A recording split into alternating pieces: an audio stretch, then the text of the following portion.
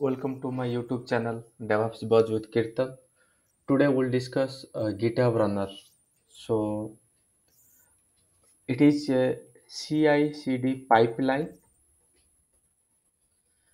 So if we have any job we want to add in the pipeline, then we need to use this one.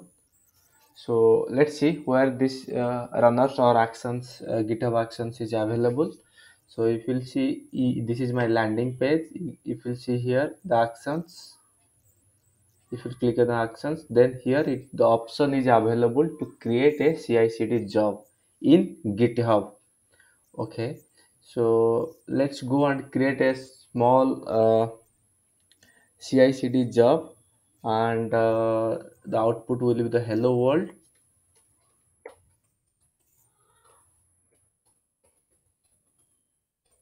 Hello world, and when this job will trigger, the job will trigger, there is when there is a pull request to master. So we need to define all those things. So this is our this will be our input, or this will be our action. When this action will occur in master branch, then the job will trigger and the job will provide execute, and it will display the result as a hello world. Let's go and create a new job over here. Okay, first, if you want to create a job, first you have to click on option called actions. Now the option is called new workflow. Okay, new workflow. This is the uh, already suggested few things. If you want to use these are things, then you can create. If you are going to create a CI/CD with for Android CI, then you can click here. If you are going to Java with Ant, all those things are available over here. Deployed to Alibaba Cloud SEK, acknowledge, and all those things. Deployed to IBM Cloud, all those things. Some things already there. Let's we are going to create one CI/CD job similar to the this one. I will not give this one Ant. I will give the name as um, practical on action. Okay, I just created a name like this, and here if you see, these are the comment to whatever type. Means if you want to add some comment over here, you can add it. Name anything you can give it. This is the prac- practice on GitHub CI/CD. Okay, so here I'll go through all those things. How to write a YAML file for CI/CD in GitHub. So these are the syntax you need to follow it. So what is the syntax? First, on will be by default. Then push. What action you want to perform it? On what event you want to call this YAML file or call this CI/CD. So I have this one, pull request on master. So there are many things. This is the push, pull, anything, commit, and all those things are the actions. So we are planning for pull request. So I'm just removing this one. Okay, this is a pull request to branch on. When there is a changes or there is a pull request applied on master branch, then this job will trigger. Then build job. Okay, this is again the syntax. Jobs we need to define multiple jobs. We can define it over here. For each job will execute on this Ubuntu server. This is the runner, or this is called a build server. I will create one more video. There I'll discuss each and every point, like why you use this runner, what is the benefit of this using this GitHub CI/CD, and all those things I will explain in one day.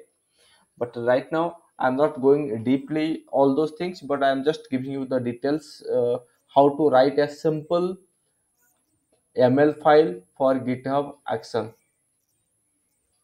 Okay, this is the this is the build server. uh, again, the build server is two types. One is self-hosted and one is default one. We are using the default one. This server is provided by the GitHub.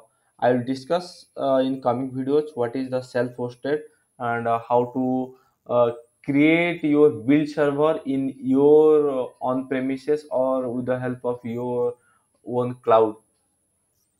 So let's not focus on that one. Just think that this is a build server that is provided by the GitHub, and these are the steps is nothing but what are the actions you want to perform when this one is job is triggered on this when this operation will perform, the job will trigger, and the operation will perform in this server.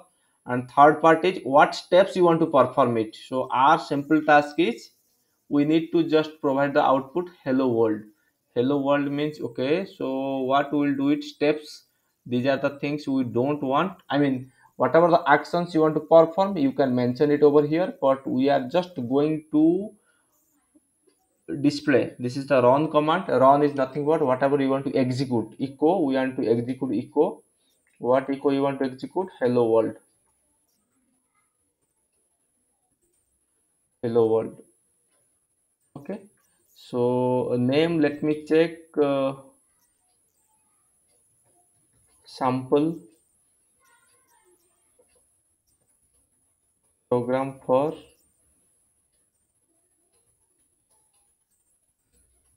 GitHub Action. Okay, so this is the things. Let me save it and let me then I will create a PR to the master branch, and then we'll see this job is automatically triggering or not. And after once it trigger, then it is executing this operation or not, or whatever task we have mentioned it is executing or not. Start commit. Okay, so if you'll see there are two. Earlier I had one more YAML file or one more job, and now I created this one job. So this job I have created almost the same operation. Like I will go for changing this one so that both I have created almost the same. Like I have just action on the master and hello world. So what I will do it, I'll just change it so that both will not trigger at a time. I'll tell you this one later, no issue. But let's go to see. I have already a PR created to this one to master. What I will do it, I will just close this one. If you want to close a PR in GitHub, there is an option called close PR, so you can close it. Then I want to create a PR from let's this branch to that branch. Before that, I will do a small modification. Okay, just click on this one, pasting. I just committed to this branch. Now I clicked on it.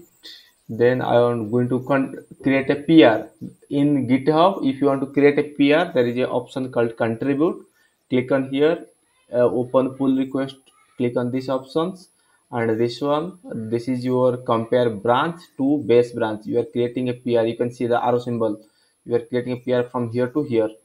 Then see, I am going to create a PR, and I have a job, and the job will trigger when there is a PR against master. So the condition is satisfying. This is the we are going to create a PR into this one to master. When I create this PR, then my job should trigger. Where I can see my job, I can click on the max actions, and I can see this is the my job is triggered. Okay, click on it. You can see what is going on. The job, it took very less time. We'll see what is content in this job. Okay, let me refresh it one more time.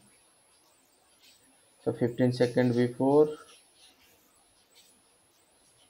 Okay, so let's see what is happening in here. So there are, I have created only one process, that sample program for GitHub Action.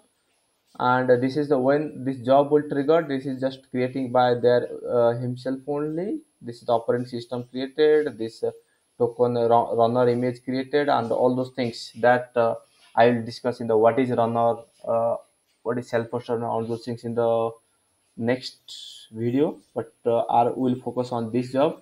Run echo hello world, the output is hello world. So I hope you understand how to write a YAML file for GitHub Action. So if you'll go to the code, if you'll see it here, dot GitHub slash workflow. If you'll click it here, then you can see what are the files is available for your flow. So we created this file, and this is the sample name we have provided. We have added one action, that is pull request, and here we have just written means what are the actions we want to perform it. For example, we are going for deployment of Salesforce, then we need to mention all those things, like clone all those repository and create a package, and all those things will be one step. First step will be clone repository, second step will be creating a package, third step will be connection to the Salesforce, fourth step will be deployment. The steps will be increased. This is a sample project. Then in the future, I will create end-to-end the Salesforce related CI/CD implementation in GitHub, and I will display it over here. Thank you all for watching my the video. If you have any query, please reach out to me, and you can add comment over here, or you can drop an email to mbr.kirtan@gmail.com. Thanks again for watching my YouTube.